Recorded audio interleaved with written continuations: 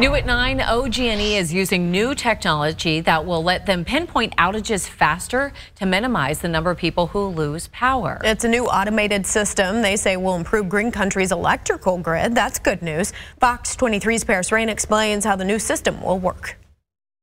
I spoke with Donnie Jones, the Vice President of Utility Operations at OG&E, who says with Oklahoma being the center of extreme weather, this will assist all their users in the event of extreme storms like the one from Father's Day.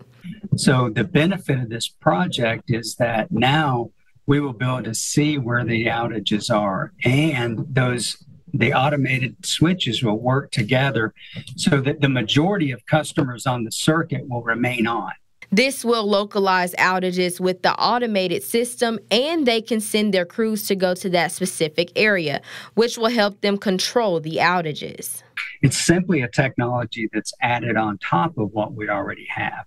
So it's not where we have to reconstruct a lot of things. It's actually where we just add on to. Covering news that matters, Paris Rain, Fox 23 News.